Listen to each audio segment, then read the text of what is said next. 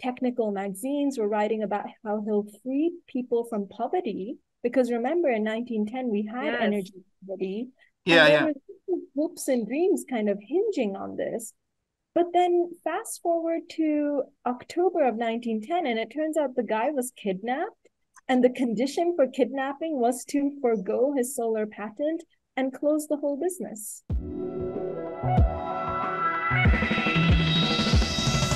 Thank you, Dr. Sugandha, for joining us in today's convo. So I'm Derek. I'm Sophia. And,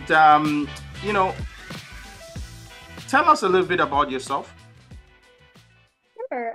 So I'm a lecturer at the University of Oxford, and I do work on energy innovation. A lot of my research focuses on how we can get to a net zero future. Right. So, and the reason I invited you here is because we were doing some research work, and we usually follow closely the work by the conversation. And I stumbled on one of your articles, and which is really strange because living in Canada, I've never heard about this before. And I don't know, Sophia, have you heard about this before? So, No. the thing read like a Dan Brown novel. I'm like, okay, what's going on here? This is crazy. So. Being in this field for all these years, so it's like, and we get this from someone in the UK. So I'm like, okay, but let's step back for a second. And you say you were doing some research on the economics of clean energy innovation, and you stumbled on this story. Tell us first of all, about what you were doing that led you to this story. Sure. So it was late at night, and I do a lot of work with patent data to trace the history of energy innovation. So while I was tracing solar patent data, I actually saw this patent from 1906, which was talking about solar technology. And that was really shocking because the conventional story is that solar emerged during the 1950s or the 1970s when NASA was working on space. But to see a solar patent going all the way back to 1906 was frankly very shocking. Yeah. And then, of course, we could see that it was a man named George Cove who had filed the patent. Wow. That is exciting. And it's even more, eerie that you were stumbling on it during night work. So yeah, right? for those who haven't read the article, can you tell us a little bit about George Cove's story? Sure. So basically the night continues and I'm like, okay, who's this really interesting person from 1906 who was already working on solar? So there's some really nice digital archives that you can go to. So I just simply typed in the name George Cove on the internet. And we also saw some pictures you shared. Exactly. And he turned out he was from Nova Scotia and is a serial inventor. He actually has tons of patents ranging from funky electricity innovations to working on electrical watches, even on electrical pianos and the solar patents. So you're like, and even it's funny. We know about Edison's and their wars and all that. And this guy is just there, right? Yeah. He's a genius, right? So he has not one patent, but a series of super interesting innovations. So as I'm following his story, it turns out that he went to New York to demonstrate his solar panel because it really interested a lot of investors. Yeah. And he basically went viral at the time. So newspapers in Australia were talking about his fantastic sunray machine. Technical magazines were writing about how he'll free people from poverty. Because remember, in 1910, we had energy poverty. Yeah, and there were hopes and dreams kind of hinging on this. But then fast forward to October of 1910, and it turns out the guy was kidnapped. And the condition for kidnapping was to forego his solar patent and close the whole business. So there's a clear person or entity or industry we could be looking at for doing this because, but it's funny because I want to read something here because this is in your article, you quote Modern Electric Magazine. They say, the article noted how cheap solar energy could liberate people from poverty, bringing cheap light, heat, and power and freeing the multitude from constant, struggle for bread. I'm just reading here. But the piece went on to speculate how even airplanes could be powered by, sun charge. But I don't know, where the Wright brothers, they just invented, right? They were just invented. But do you think this could have worked at the scale of which this article was quoting at that time? Well, it's interesting to think that certainly the idea of harnessing the sun, as Elon Musk said, the sun is this fusion reactor that is just in our solar system spitting out energy, right? It's this source of inspiration, really. And it's like, well, why don't we harness that? Why can't we trap that into batteries? Why can't we put those batteries on aeroplanes? Why can't we use this resource that is just abundantly there? Yeah. And we need to remember, at the time of the early 1900s or the late 1800s, all energy innovation was pretty early stage. So even though George Cove solar panels were the first version, right? They were in some senses rudimentary. We need to remember even oil itself was super rudimentary. The oil from the late 1800s is nothing like what we use today. People would actually regard it as dangerous and not refined enough. So we need to remember that actually, even though it was rudimentary, the fact that it was there in New York, that he demonstrated in rooftops, and if you see the picture, the slanting and the visuals are very much like how we see rooftop solar panels today. Yeah. So for some people, his innovation would seem threatening, right? So let's dig a little bit deeper into the kidnapping. Do you believe that fossil fuel industry had a role to play in it? Did you find any evidence in your search? So just to be clear, we don't have like precise police reports, or remember, this is 1910, right? So we need to do some serious archival work to really get hardcore evidence.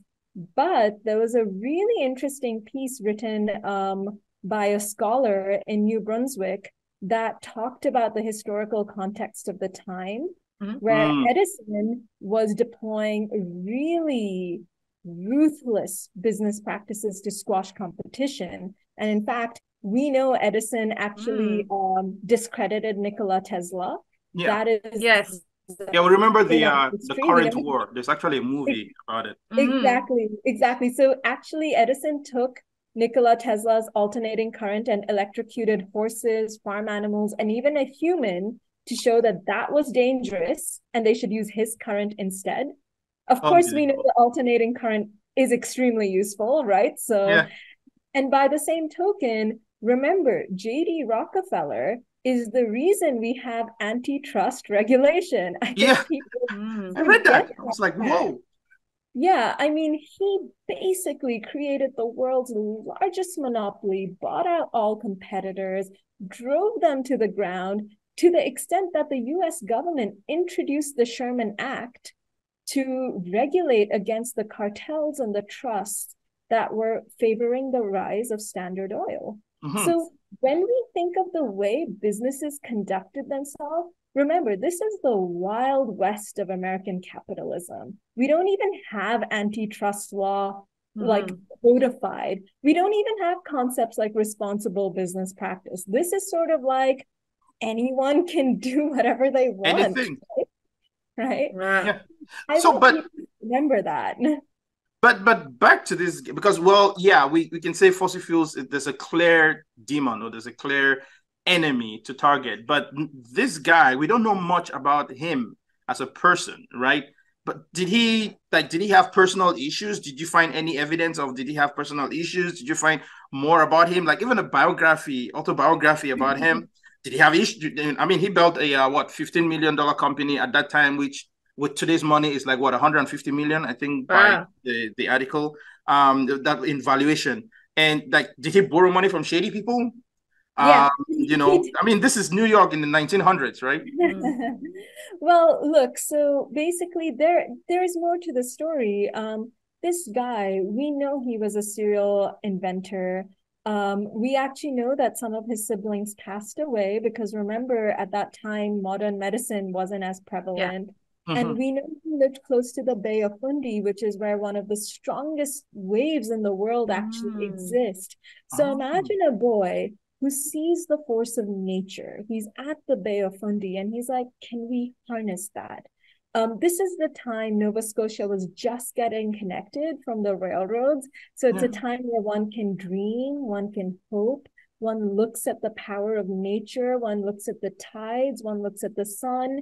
And this is a man who had patents for these technologies, jumps on the railroad and starts doing demonstrations. And he gets popular. People see, oh, this is a man who actually has something to say. Yeah. Actually, the Canadian government even gave him an award for one of his inventions, okay?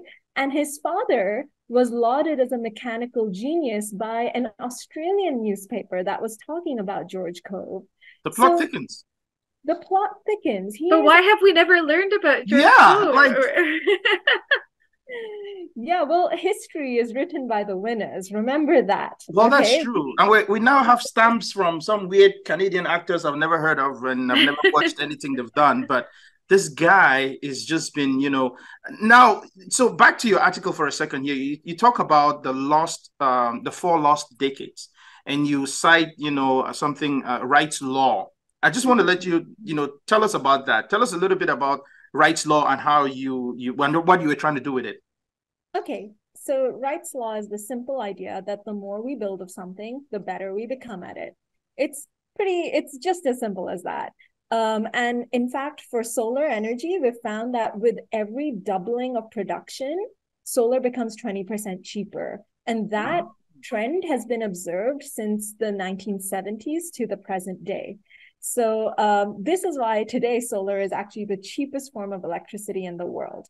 So the thought experiment is simple. It's like, well, what if solar started in 1910 instead of the 1950s? Yeah. What if we had 40 more years of iterating on solar? So it's not saying George Cove solar is perfect. It's just saying, what if the race started in 1910? Back then, early. Exactly. Then how much cheaper could solar have become? And how would this race between fossil fuels and renewables, how would it have played out in this counterfactual world? And what I find under a set of assumptions, which you can play around with, is that under the most conservative scenario, solar would have become cheaper than coal at the turn of the millennium when the Spice Girls were popular. But if you change those assumptions, it could have become cheaper even in 1993. So it really depends on what you input. The base case I say is, remember when the Spice Girls were popular? What if solar was already the cheapest technology then? And the reason this matters is because the technology we deploy is the cheapest, right? We want energy to be as affordable as possible. That's possible. Yeah. And when the Spice Girls were popular till the present day, we saw a huge expansion of fossil fuels. That would not have happened if solar was already the most affordable form of energy back then. Yeah. And in reality, solar became the cheapest in around 2017. So we lost. We lost. Definitely.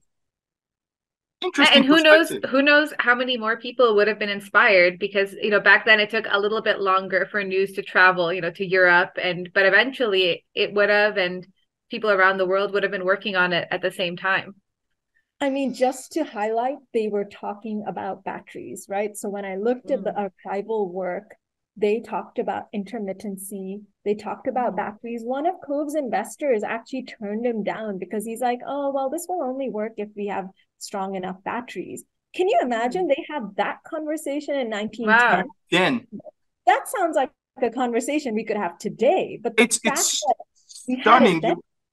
You wouldn't even believe, I was watching a video the other day on CBC, and the premier of Alberta was, bashing batteries today when they were having these conversations back then. Like, can you imagine? But so now we're here, right? Like, we don't know if it's the fossil fuel industry. We don't really know, but every indication and every calculation and every scientific research and theory you put forward is turning towards that direction. But we're here today, and it's unfortunate, but we'll have to talk about this. And I like how you you concluded your article by giving us the idea of, the Marvel Cinematic Universe, where we're talking about alternate universes now, right? Where if we didn't go this way, where could have the trajectory taken us, right? Tell us a little bit about that. You mentioned an alternate century, right? Not universe, but century. Like, how did you see that playing out? So this is obviously a thought experiment, but here's my take at it, okay? And I'm going to be open. This is my opinion. Okay. I think the world would have started battery research far, far earlier. Our batteries would have been far more advanced. Intermittency, that problem, we would have addressed it. Actually, I think we would have a very different paradigm, because climate denial and the wealth that was amassed by the fossil fuel industry resulted in the Koch brothers that have at least spent 200 millions on sowing disinformation. Yes. You would have all seen the Killers of the Flower Moon, right? I watched it this past weekend. Right. So I don't think that would have happened. I think we need to be really honest about how behind many great fortunes, there's a very big crime. And Killers of the Flower Moon actually shows that. I think the whole idea of anti-monopoly regulation is that when any one power becomes so huge that they control 90% of oil, J.D. Rockefeller in today's terms would be worth 420 billion US dollars, which is more rich than any of the billionaires we have today. So this is adjusted by inflation and as a proportion of GDP. Remember that this person is not democratically elected, yet they have so much power. And this is a problem we still struggle with. The thing about solar is that it's democratic. You don't need to own the oil. You don't need to have an oil field. The sun shines everywhere. And that is the great promise of renewables, because they're democratic. The fuel source is sunshine and wind. And guess what? Most places have that, right? Yeah, they have even even the most remote communities that in other way it's so hard to get them all the infrastructure that they need, they can still adopt solar. Right. So, and I think this idea of a very democratic technology, a technology that could be held by the demos, the people, that works against the concentration of wealth that already happened in the fossil fuel paradigm, because oil and coal is not controlled by the demos, right? Let's be real about that. No. So I think we would be looking at very different political structures, to be honest. Would we have petro-states where citizens give up democracy because of petrodollars? I'm not sure, because we would have had a competing... Freedom! There's this joke, there's this meme online where you say you're digging behind your backyard, and then all of a sudden something black sprouts from the ground. All of a sudden you see US Marines coming in. We're coming to liberate you. like we're bringing freedom. It's like, I didn't know I wasn't free. Well, Dr. Sugandha, it's been interesting, and we could just talk all day, but we have to at least stop at some point. But this has really been an eye-opener for me. I thought I read everything in that article, but I've really learned a lot. And, me too. And Sophia, did you have any other thing to add? No, just thank you very much for joining us. This was really exciting. And now, I want to do my own digging. I want to learn more about him. Yeah. Thank you very much for being on the show. Thank you, Derek. Thank you. It was a pleasure.